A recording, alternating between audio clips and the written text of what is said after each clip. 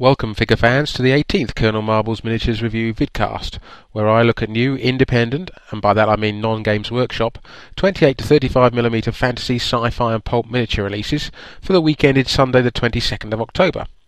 It's a cracking show this week, if I do say so myself, with a particularly strong top 3. I'm pleased to say that the show continues to be sponsored by Rattlehead Games, fine purveyors of many of the independent sci-fi and fantasy miniature ranges you'll see featured here. Right, let's start off with number 10, why not? And it's Paizo Miniatures. This is an exclusive promotional miniature called Dr. Lucky. To get him you need to order Titanic Games' version of the board game Kill Dr. Lucky before 23rd of October. Oh well. Let's move swiftly on then to number 9 and Brigade Miniatures. Some great pulp figures here, perfect for a Nazi Egyptian archaeology expedition, perhaps to find the lost Ark for the Führer. Right, it's about time we had some science fiction. So here at 8 we have Alpha Forge. They have a new range of aliens for their Star Mogul game called the Myphalians. First up is this Myphalian Headhunter, which is kinda cool in a rather Aliens way. Next is this Totemic Guide. I get the impression that these guys are a bit bent over too much and are looking at the floor, but heck, I suppose they are aliens. No word on pricing yet that I can find. Hassle-free miniatures crash into the top 10 at number 7 this week.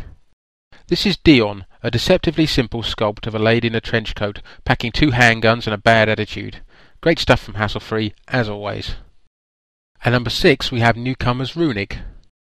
Jacob Nielsen, an award-winning painter, started his own miniature company. On the left we have Anya, a sci-fi chick, costing €750. Very nice, it reminds me of some Dark Age stuff actually. On the right is Tas Tev, a seer, going for the same price. Next up is Lisa the futuristic ninja girl, again for €750, but she's not doing a lot for me, I'm afraid to say, especially given her title. Finally we have Scrag, an orc brute, going for €850. This is a really old school feel, and is none the worse for that. Copplestone Castings take the number 5 spot. The latest releases for the High Adventure range are these wonderful Amazon Indian chiefs, selling for £6 UK for a pack of 4. Mark Copplestone remains my all-time favourite sculptor. Just failing to get into the top 3 this week, at number 4 we have Heresy. This is a superb rendition of the classic witch archetype by sculptor Paul Muller. It should cost around £450 UK, with a cauldron, not shown here in the picture. This episode sponsored in part by the Fiend Foundry, who produce quality resin terrain at an affordable price.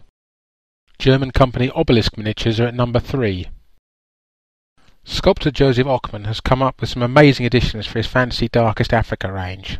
These are the Balukai, or zombie African tribesmen, and first up we have the zombie camels for them to ride on. Zombie camels! What will they think of next? And these are some Baluchi zombie foot soldiers.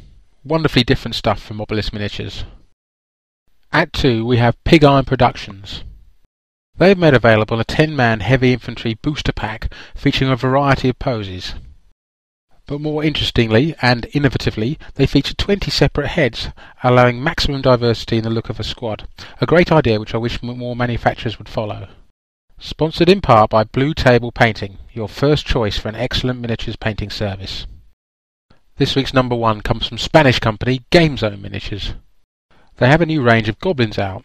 These spear-wielding gobbos look tremendous and will retail for £450 UK. Wonderful characterisation in these figures, they do look a lot of fun.